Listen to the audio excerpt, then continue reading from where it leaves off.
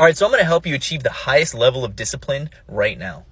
And this is just, it's a simple understanding. That's all it is. So think to yourself, do you believe your parents are your parents? Or do you know that they are your parents? The element of a belief is the absence of knowing. That's why when you're born, they shove a bunch of beliefs onto you so they can create your actions, because no action will come from a non-belief. I know you've heard me say it, but for me, I am no longer acting out off of beliefs. I know that there is something beyond the veil. I know that there is a higher power.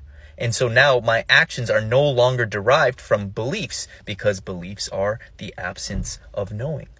So instead, I know that there's something beyond the veil. Does that make sense? I hope that makes sense. So what do you believe in and what do you know? And when you have that paradigm shift, you will see your convictions change.